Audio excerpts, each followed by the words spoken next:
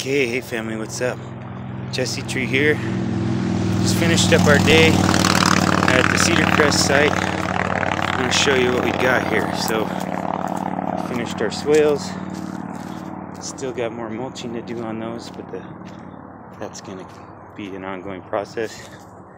Planted in our buffalo berries, which are a nitrogen fixer. We got currant here. We spread pine needle and created this little swale here with a little step where people are going to inevitably walk next to the gate or the fence. Another buffalo berry. So I'll have mulch on it as a big path as well. Here we have the fairy tree. Once again, moving through. Just a quick little recap.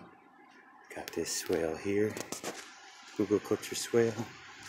Got hackberry and buffalo berry. Then down here, this is what the finished swales will look like. Mulched, put all the way down. Got this stairs and path we created, rainwater harvesting basin. And we created this swale today. And that's it.